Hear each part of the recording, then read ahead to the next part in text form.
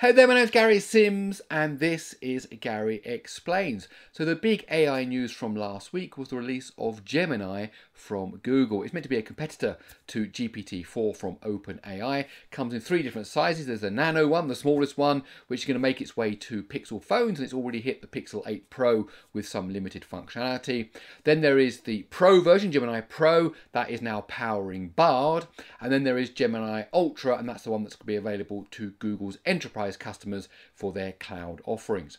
In this video we're going to be using Gemini Pro, and the idea is to find out, is Gemini Pro that's now being used by Bard, is it better than GPT4, worse than GPT4? Are they roughly both the same? Well, if you want to find out more, please let me explain. Okay, so basically I have a series of questions, a series of tests, including performance, speed, logic, programming, debugging, and so on, that I ask questions to both GPT4 via ChatGPT, I have a Plus subscription there, so I have access to that, and to Bard, and therefore to Gemini Pro, and we look at the answers, who gets it right, who gets it wrong, who does it better, so we can have a comparison to see which is better. Is it GPT4 or is it Gemini Pro? Okay, let's get cracking. Okay then, Gemini versus GPT-4. Can Google steal OpenAI's crown? And so we've got a different set of tests. Here are the different categories I've created: speed, logical deduction, colors, movies, sports, programming, bug hunting, and then availability and conclusion at the end. It's like a game show. It's like a TV game show. So what's your first question going to be for 50 points? So the first thing we'll do is look at the speed. So I gave both ChatGPT and Bard the following: rewrite the following text in the third person, improve the readability and flow, remove any hype, superlatives and marketing hype. And then I had the blog post text after that, and the input length including the prompt is just under 400 words.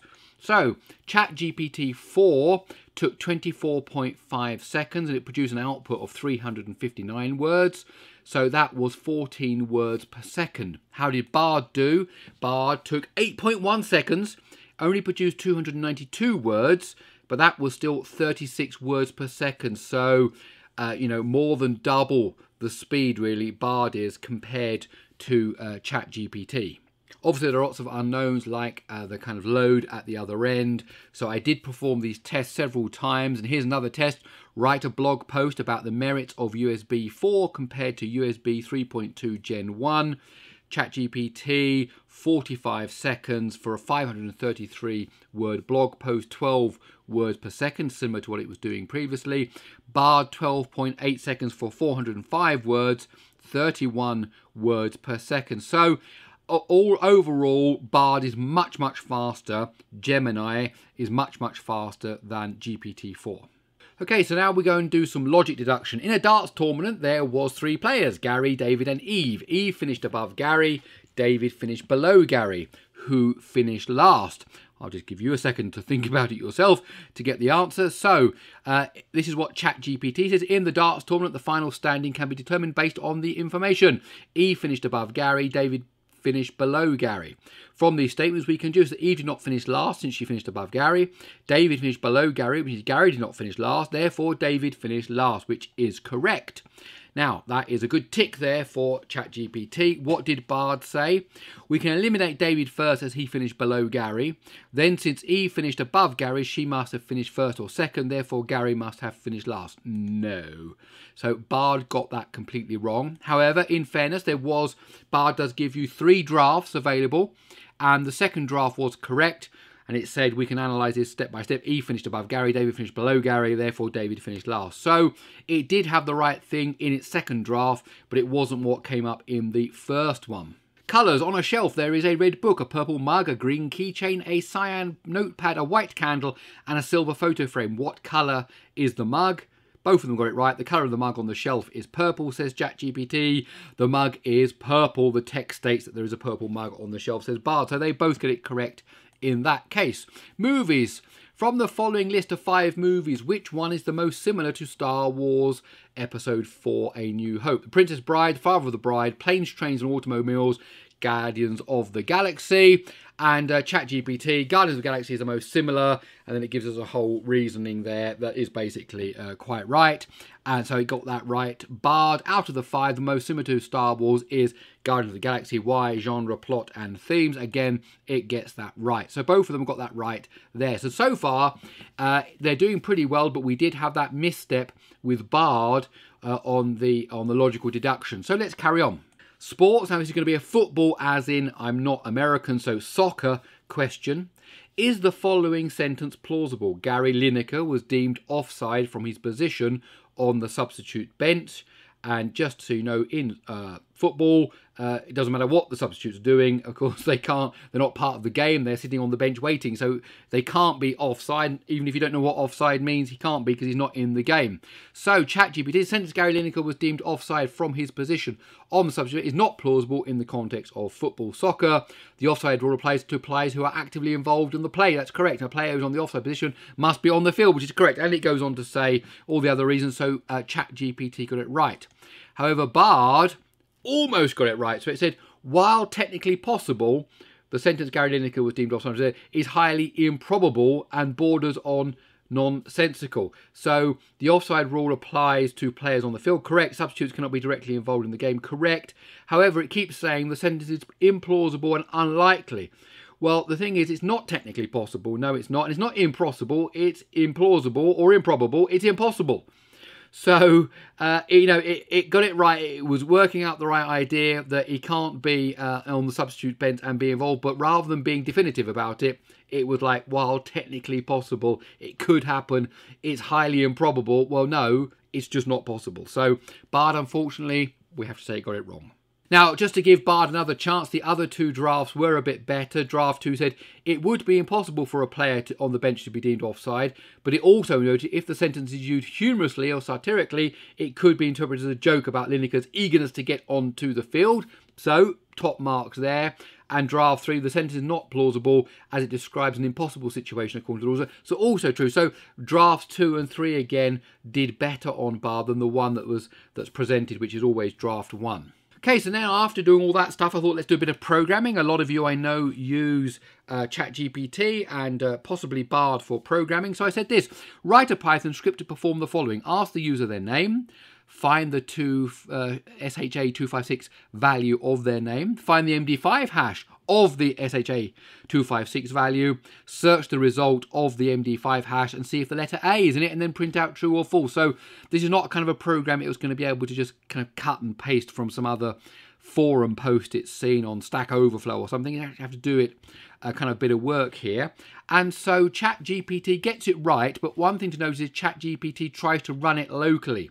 So rather than giving me the script, it actually come up and said, I can't do that because I'm not allowed to ask you for user input in my execution environment here. So it says, what I'm going to do is I'm going to assume the user's name is Alex.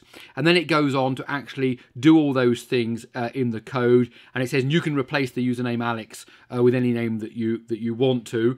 And the code it gave for that, assuming that Alex here is hard-coded, the code that it gave here is correct and gives you the correct answer.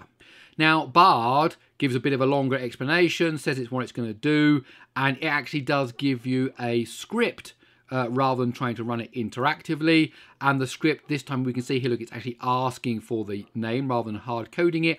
And again, the stuff it does here is basically correct. However, there is a small bug, and this is interesting because it's also to do with what I typed in. I said look for the letter A. Now, ChatGPT looked for lowercase. It reduced everything to lowercase to be doubly sure. Here, Bard searches for the capital letter A, which won't be found in the output from MD5 hash because all the letters in that are lowercase. So it always fails. If you change this A here to a lowercase or forced a lowercase conversion somewhere on the line, it would have worked. So there you go, just to be aware there was a slight bug in that. So then that got me thinking about bugs. So how can we see how well they do? So here is a piece of code. It's got a bug in it, and it's actually an overflow bug. I don't know whether you can spot it, but let me just point it out here. Average is equal to float of num1 plus num2. Now, these numbers here at this moment when they're calculated, this result here, before it goes outside the brackets, can overflow. It can be bigger than what an integer can hold. Look, both they're integers here. And in fact, I ran it several times and it actually gave me that example. So here are two very big numbers. And it says the average of those two numbers is minus. And then this big number here. So it's wrong, basically. So it's because of this overflow statement here. So I've asked both ChatGPT and Bard to fix it for me. So ChatGPT realizes the potential integer overflow when adding num1 and num2 together. And the way it suggests you fix it is to convert num1 to a float, then add it to the float version of num2, and then the result goes into average, which is itself a float. And the point is here is that floats can store bigger numbers than integers. So it worked out that if you're dealing with integers and you're going to work out this average, if you do everything as a float, then you're going to be okay. And that's true. That fixes the bug. There are other ways to fix it, but that's the way it actually does it.